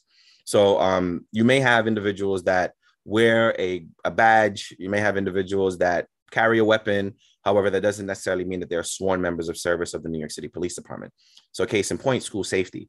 School safety may be trained by the police department. However, they are not they're not trained, they're not sworn members of service. So that being the case, the CCRB would not investigate school safety. In addition to that, you may have a state trooper or state police. Those individuals are police officers. They are law enforcement. However, they're not New York City law enforcement. They're state law enforcement. So same thing with FBI, same thing with ICE. Those individuals carry a gun, carry a badge, are engaged in law enforcement, but they're in a different jurisdiction. So if they're not New York City police officers, sworn member of service, police officer, sergeant, lieutenant, deputy inspector, chief, like under those circumstances, we would not be able to investigate them. They have to be sworn members of service to the New York City Police Department. We also do not investigate police officers that are not within the 5 boroughs. So that being the case, if they're like Nassau County, Yonkers, those are also officers we would not be able to investigate. So once we verify that the officer is a New York City police officer, sworn member of service, then we have to verify, is the complaint fatal? Does the complaint fall under force, abuse of authority, discourtesy, and or offensive language? If it does not, then we will not be able to investigate the claim. However, we can make referrals to agencies that can. Under most circumstances, a lot of these referrals may go to the New York City Police Department's chief of department, or they may go to the Internal Affairs Bureau, as previously mentioned. Nonetheless, if they do not fall within our categories of jurisdiction, based off of the charter, we are not allowed to investigate those claims, but we can forward them. To give you one specific example, we got a complaint some time ago about park enforcement. Park enforcement is not, they're not New York City police officers, sworn member of service. They really answer to the New York City Parks Department. So even though they have a jurisdiction, they are allowed to engage in law enforcement. We had to forward that case over to the Parks Department for it to be investigated. Next, so it has to be fatal, has to be a sworn member of service. Let's say both check boxes are checked. Then we can conduct an we have the matter is forwarded over to an investigator. The investigator can make a decision. They have 2 choices under most circumstances. Can this case be mediated, or does it need to be investigated? If the allegations in the case, and I'm going to show you the difference between allegations. A complaint is the full story, everything that happened. The allegations would be when that full story is now broken down into things that the agency can investigate. So if you ever look at the CCRB's complaint activity map, you may see that a precinct may have received 20 complaints, but may have 45 allegations that were investigated. And that's because one complaint can include more than one allegation. Each allegation is investigated independently. So let's say, for the sake of argument, an allegation within a complaint includes force or sexual misconduct. The CCRB would not allow that type of case to be mediated. However, under most other circumstances, most cases do qualify for mediation. So mediation is pretty much a sit-down conversation between the individual that filed the complaint and the officer to discuss the facts of to discuss what happened during the encounter. During these encounters, officers may offer an apology. They may just explain why the situation may have taken place, or why the confrontation may have taken place, and if it got out of control, why it may have gotten out of control. This is mainly a meeting of the minds between 2 parties. It's confidential, completely voluntary. And if the person that filed the complaint is satisfied, then the complaint pretty much goes away for the officer. It does not appear on that police officer's personnel record because we would no longer have to investigate that claim if the person that filed the complaint is happy with the mediation process. However, if the person is not happy with the mediation process, everything goes back on the table because it now must be investigated. These mediations are conducted in the presence of a neutral mediator. So that mediator does not work for the CCRB. They do not work for the New York City Police Department. So we just contract out for those mediation services. And the person that determines if the mediation was successful or not is the person that filed the complaint. So that being the case, it's really up to the officer to convince that person that this mediation was successful. The individual does not need a good or justifiable reason to say that they didn't like or the mediation wasn't successful. It's completely up to their feeling. If they feel as though the mediation wasn't satisfactory to them, then we won't question that. We'll just go forward with an investigation. So an investigation, let's say for the sake of argument, individuals go through mediation, it did not work out. Now we have to go to an investigation. Our investigation are pretty much like anyone else's investigations. We are looking for evidence, right? We're trying to find out the truth of a matter. So that being the case, we are interviewing the police officer. The officers are required to participate in the CCRB's process by offering a sworn statement to the CCRB. If during the course of that sworn statement, we verify or can prove that the officer is not giving us a truthful statement, then we can make recommendations for discipline for that officer if we could verify that the officer gave us an untruthful statement. But nonetheless, they must give us a sworn statement regarding the encounter. In addition to that, any other officers that may have been there, we could also request that they provide us with a statement as well. The CCRB has subpoena power, so we could use that subpoena power to get additional information that we need to investigate claims. Officers can also provide us with the New York City Police Department also provides us with body-worn camera footage from encounters that lead to complaints to the CCRB. We could also use video footage from an individual that may have just been a bystander. We could request municipal camera footage, stationary cameras such as like a Ring camera or security camera from a store or commercial business. Nonetheless, we could also request memo logbooks, 911 calls, and other NYPD documents to get to the truth of the matter. The CCRB does not hate or dislike officers. Our responsibility is to conduct a non-biased and impartial investigation. So we're looking for the truth. And wherever that truth leads us, we'll make our determination regarding what the outcome is based on evidence for allegations that are made. Once those allegations are investigated, the findings of the investigator now are forwarded to our board. The board is broken down into a 3-member panel.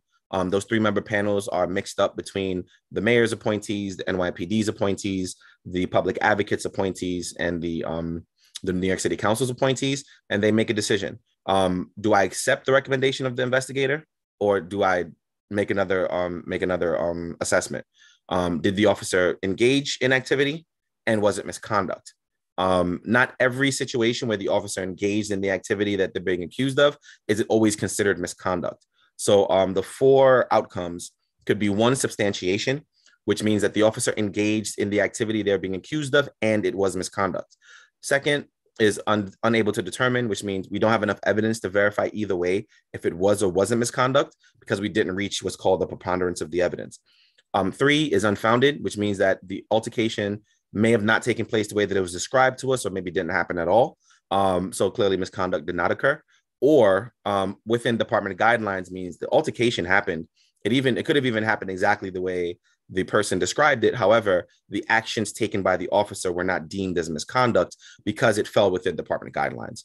So just because an officer is accused of doing something and may have done that thing that they're accused of doesn't necessarily mean that it was always considered or always will be determined as misconduct. So the CCRB's board has to make those determinations. Did it happen? Was it misconduct? And if it was misconduct, then the board has to determine what the recommendations for discipline are. That discipline is a range of discipline that mainly deal with that officer standing within the New York City Police Department. I'll go into that shortly.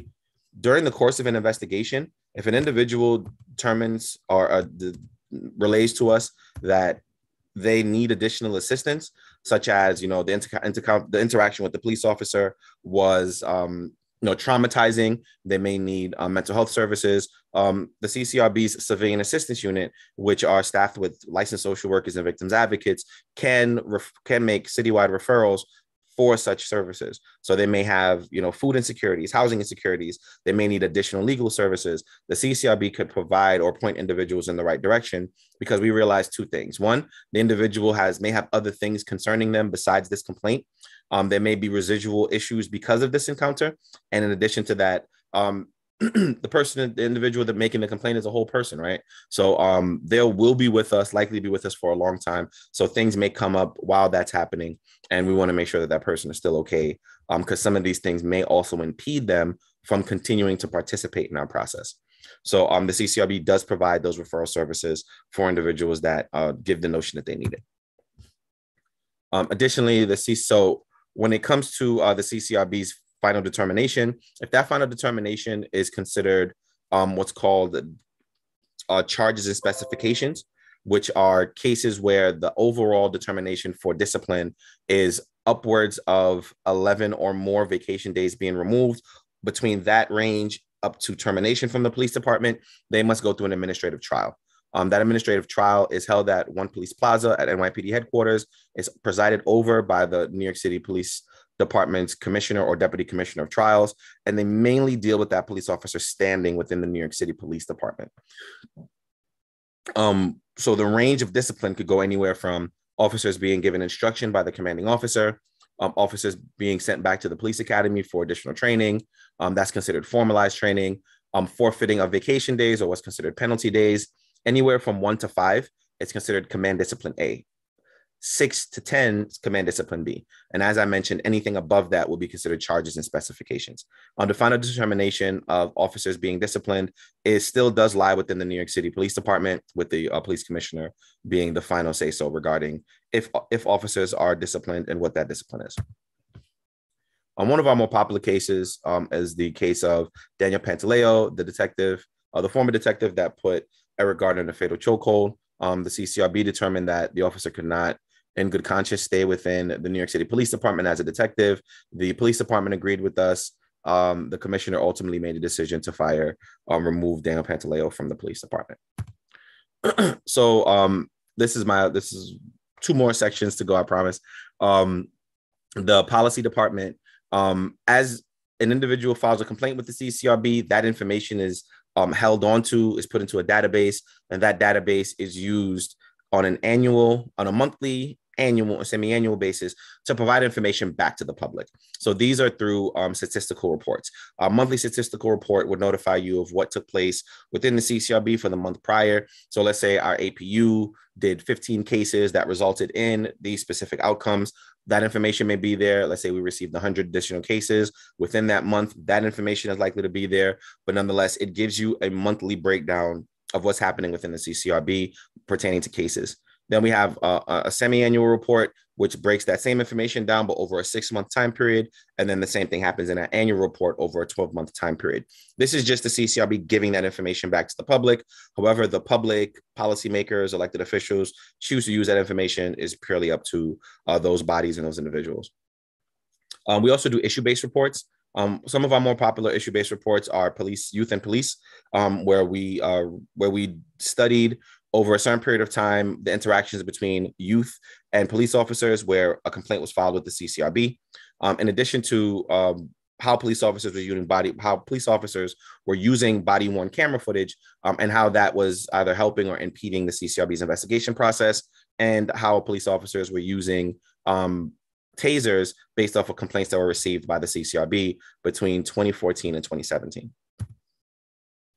The CCRB also has a youth advisory council. This youth advisory council is a group of 10 young people that pretty much guide the CCRB regarding best ways that the CCRB can relate to young people, so that they understand the mission and goals of the CCRB, but also how the police department can engage young people so that we have less negative encounters between police officers and youth.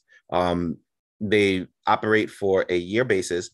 So we typically start recruitment for Youth Advisory Council roughly in November. We select them in January, and then they serve for that full year. Those that want to serve on the CCRB's Youth Advisory Council must be New Yorkers between the ages of 10 and 18. Some of the more common things that the Youth Advisory Council has done is our Youth Speak Up, Speak Out Youth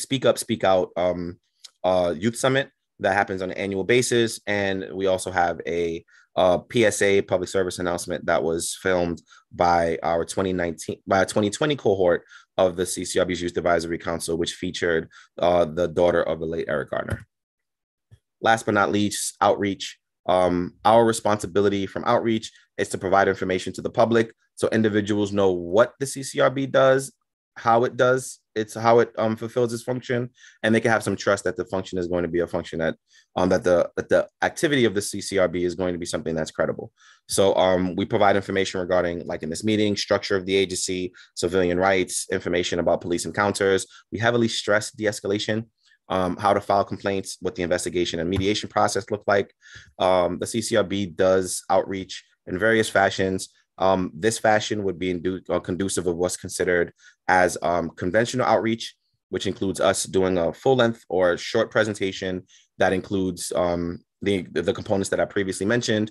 We do these with educational institutions, after school programs, places of worship, LGBTQIA plus service program providers, those that are experiencing homelessness, the service providers for those programs. We do staff presentations for elected officials' offices and immigration services. We also do what's considered unconventional outreach, which would be like doing presentations in barbershops and salons, going to local recreational centers, basketball courts, tennis courts, football fields, baseball diamonds, and providing information about the Right to Know Act and how to file complaints about police misconduct, block by block, which is walking neighborhoods and canvassing neighborhoods with credible messengers and local nonprofit organizations to provide this information to the public. Just to go back, CCRB courtside must also be done with credible messengers and or community organizations. We need validators in order to verify, in order to garner the interest of members of the public regarding understanding what this information is and really taking interest in it. Lastly, for unconventional is CCRB Cares, who would volunteer with organizations, nonprofit organizations, while providing information about how to file complaints about police misconduct and understanding the Right to Know Act. We also participate in things like National Night Out Against Crime, Community Family Days, block parties, civic association community events, health fairs, community board meetings such as this one, and precinct council meetings. This is just a few images of us out and about in the community. That is me on the bottom shooting that basket. It did go in. That was in Brownsville. That shot was epic. I was actually doing pretty good that day. Above is one of our CCRB barbershops that took place in Staten Island. That's the end of my presentation. Unless we have more time to go into the Right to Know Act, I'll answer any questions that anyone has. Why don't we see if anyone has any questions? That was very comprehensive, and thank you for all that information. And I just want to make it clear that these complaints were not, like Jahai said, we're not encouraging people or saying this is something that you do every day. But if there is an issue, you do have a venue to do this. This also helps Deputy Inspector Castro know about any complaints and practices within the precinct. He is one person, and while I see him everywhere, he obviously can't be everywhere at the same time. So if there's any issues or concerns, he has been very open in letting us know that he's there to listen and to support that. So it also helps him to know what is going on in his precinct because he, like he said earlier before, the community is really helpful in letting him know things that are going on. And it also helps us with accountability in policing. That's really important. So thank you, Jahai, for that presentation. We're going to ask a couple of questions, and I think the right to know is really important because people may not be aware of that. So we're going to take a pause so I see at least 2 hands up, and then we could go back to that. Not a problem. I don't know. You'd like me to call them? Yes, because I don't know who was first. Okay, I have Gabino Morales first. Hi, good afternoon, Mr. Jahai. Thank you for that comprehensive information session you gave us, presentation. It's very helpful for our community members to know the necessary steps to take in order to make sure we have accountability here in our community. And it's very outstanding, your work, and how you explain all the processes. We appreciate that very much. I appreciate that very much. I do have a question about regarding the dispositions on the files on the complaint on an officer. Would you guys happen to have each officer's names and what complaints they have on them on file for the public? Or is that something we have to request, like with the Freedom of Information Act? Or is that something, because when people write a complaint at a precinct, like what happens to that complaint form? Does it go to the precinct and you guys have a separate kind of a file, or is that just one in the same thing? Okay.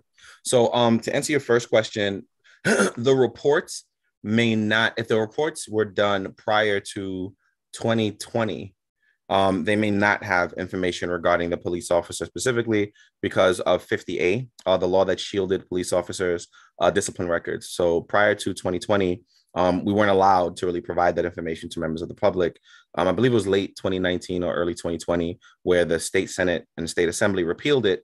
So now we have the ability to provide that information regarding the police officers. However, our website, and I'll put a link in the chat, does have information. It's called the Member of Service Records. And in that, you can just look up an officer's discipline records where it pertains to cases that came directly from the CCRB. We only have those cases, the NYPD, I believe, and Deputy Inspector Castro could correct me if I'm wrong. NYPD also has a records database where you can look up information regarding a police officer's discipline record. I'm not certain under which, like where the cases may have come from, but if they include CCRB cases or it's just cases that went directly to the NYPD, but I believe they also have a database if I'm not mistaken. So even if you don't want to look up the records on the report, you may be able to just, if you're curious about a specific officer or officers within a specific precinct, use that database and pull up officers. It has to be cases that happened before year 2000. And if the case was mediated, as I mentioned, that information won't come up because it wouldn't have been investigated. It shows what the outcome of the case was, what the CCRB's determination for discipline was, and and what the NYPD's final determination was. Regarding the complaint process in the precinct, so if the NYPD receives a complaint and you leave it with the NYPD, they would typically mail that or forward that information over to the CCRB, and then we would generate a CCRB complaint number from it, and then we would use the information that was relayed in that complaint to have an interaction with the person that filed the complaint, and then create a brand new complaint from there. So the only difference between the two is that we're generating a CCRB complaint number from that, and we're kind of taking it from there if it falls within our jurisdiction. If it does not fall within our jurisdiction, then we wouldn't be the ones to investigate it. I appreciate that information. Thank you. Thank you, Jahi. You're welcome. I have Cynthia Gonzalez next.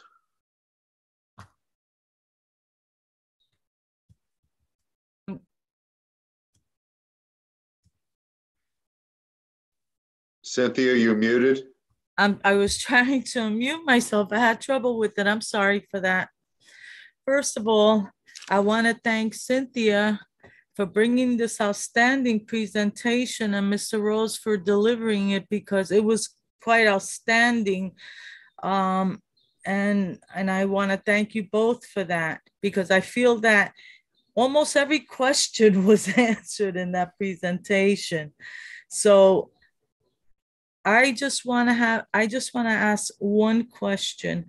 What is the percentage of reports by underage youth to the CCRB? That I would have to get back to you on because our annual report for 2021 hasn't come out yet. So I'd only really be able to look back at complaints that came in from 2020, which was a while ago. So I'd have to get back to you regarding that. I have to pull that information and I'll get it straight over to you. Thank you so much. Thank you so much for being here tonight. Thank you. Not a problem. So my email and my phone number are in the chat. So if you could feel free to either email me or text me the very specific request, I could forward that over to our policy unit and we can have that information forwarded. Cynthia, I took note of the question and I'll follow up with Jahai for that. Thank you, Cynthia, for everything you did tonight. Oh, not a problem. And I think the last piece is important because it's called the right to know. And that's kind of relatively new, if I recall. And that really gives some information on what is it that you could ask a police officer to provide you. So Jahai, do you want to just go back and briefly do that? And then we'll end the meeting. And thank you, Cynthia. Okay, absolutely. Bear with me for one moment. I'm just going to share my screen again.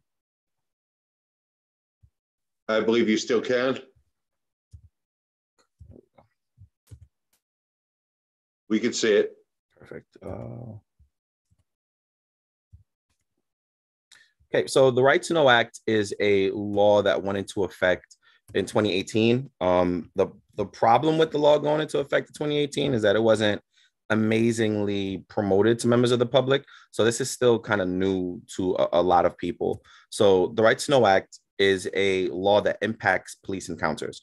With those police encounters, it pretty much changes how police officers can engage with members of the public by adding an extra layer of pretty much conversation. So if a police officer stops someone, the police officer should be providing and identifying information such as name, badge number, rank, command, and shield number. In addition to that, police officers should be explaining the purpose of the encounter with some exceptions. So let's say for the sake of argument, an encounter is going way left. It's hostile, violent.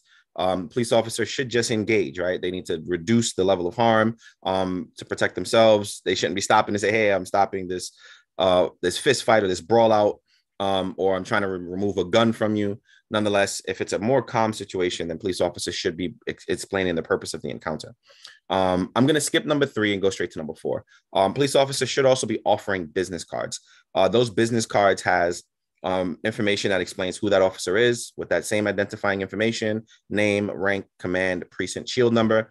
And it also, on the flip side of that card, shows you how to file a comment and or complaint about the interaction between you and that officer. So if that encounter was great and the officer did everything you wanted them to do, you understand why officers are in your neighborhood, feel free, make that comment. It'll go to the local police precinct, and they may use that to, make a commendation for an officer. If you believe this officer did everything wrong, violated every right that you have, then you can feel free to make a complaint.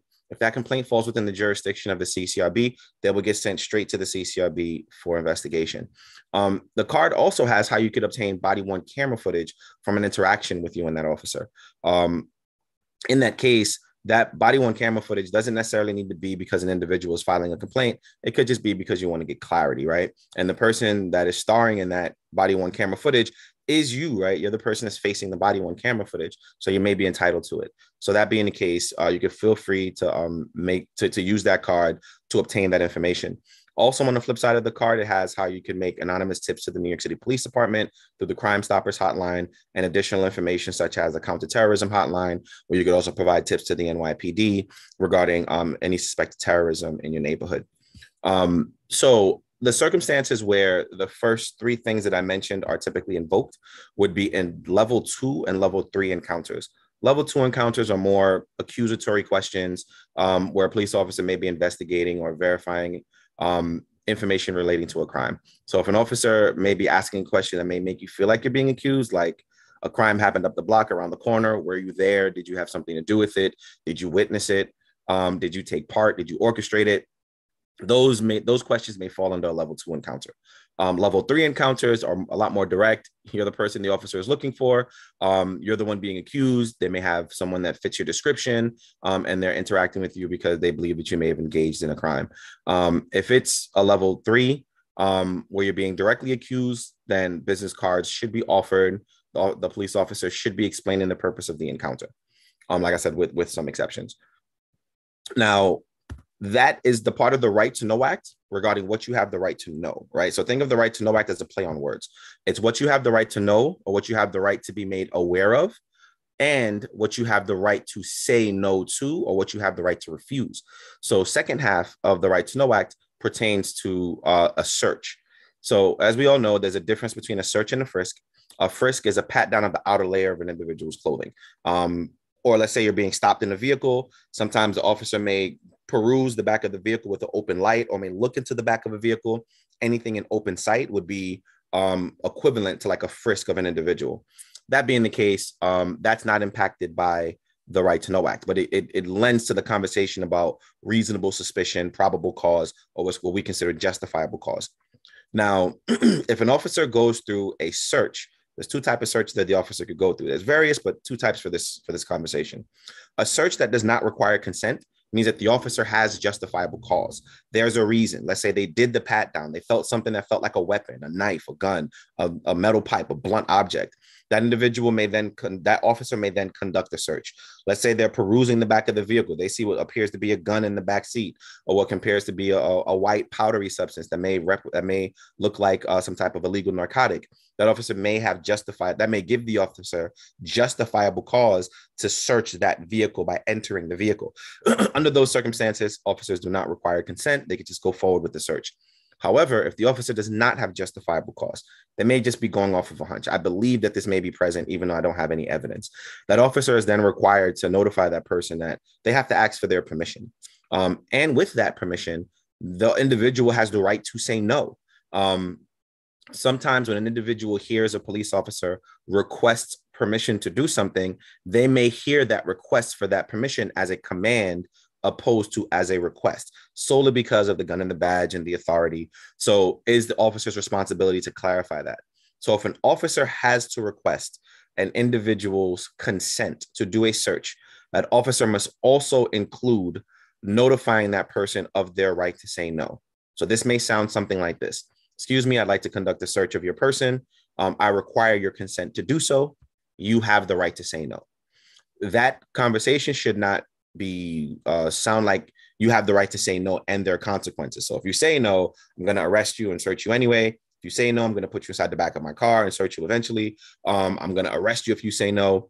That shouldn't be the case. It should be the officer realizing they don't have justifiable cause and realizing that if I don't get this person's consent to search, I will then be violating their Fourth Amendment right, which is their right to not be subjected to unreasonable search and seizure, which is search and seizure without justifiable cause. So that being the case, it's the officer's responsibility to notify them that, one, I must get your consent, two, you have the right to say no. As a part of this, the police officer is also responsible for providing language access services. If the individual communicating with the officer does not understand the language that the officer is speaking, none of this means anything, right? If I don't understand what you're saying, then how am I going to comply or reasonably execute my rights? That being the case, the officer is then required to provide language access services, which could look like an officer using their phone, like we all have these city agency cell phones that they could use to contact a language line that could interpret between the officer and the person that they're having the encounter with, and or getting an officer that speaks the language of the person that they're having the engagement with, that encounter with, and that officer may be able to interpret between the two parties. Either way, it is the officer's responsibility to notify, to get language access services to ensure that both parties are speaking on the same language. If an officer does not follow any component of the Right to Know Act, and you notify the CCRB, it can be investigated. And if it determined that the officer did not follow the Right to Know Act appropriately, then we can make recommendations for discipline. Thank you for informing us about that. And thank you for joining us here tonight. Like Cynthia Gonzalez mentioned earlier, it was very informative. Would we be able to get a copy of the presentation to share with community members that were not here today? Because we do send out a report. So I believe I could provide a truncated version of the presentation, but not the whole presentation like the one that I have here. That'd be great. A truncated, abbreviated version would be perfect. And also we are live on YouTube now, so it will be available to everyone to do this. Do you do this presentation in other languages? Yes, we can. So if we are notified with enough lead time, then we can have interpreters accompany us to do the presentations in various languages. So we just need, it's just a matter of the lead time more than the matter of the possibility of it. Oh, that's great to know. Thank you so much. Are there any other questions from anybody, any board members, any of the community members on the call? No? I see no additional hands up, Cynthia. Great. So with that, I would like to once again thank Deputy Inspector Castro for joining us and giving us the plan for safety in the community. We want to thank him and the 72nd Precinct, as well as Tina for joining us and giving us information on the upcoming Build the Block and the community council meetings. And thank you to Jahai Rose from the Civilian Complaint Review Board for learning us about the process and giving such a comprehensive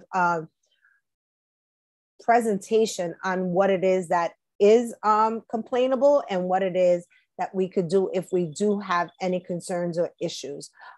Thank you all for joining us and staying with us for the course of this. Thank you, Jeremy, as always, for helping us facilitate. And I want to wish everyone a great night, and a special thank you to the committee members for joining today. Appreciate you all. Have a great night. Have a good night. Bye-bye.